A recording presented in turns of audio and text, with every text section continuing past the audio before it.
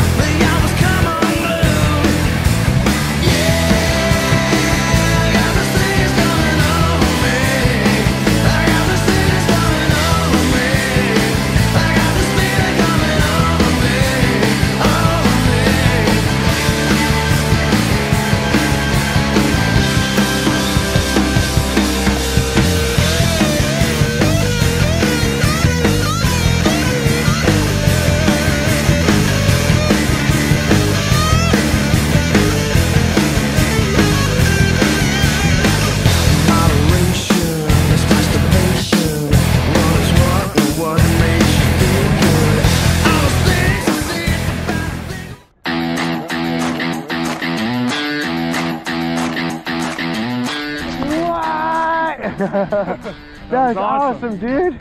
Go ahead and take those goggles off, man.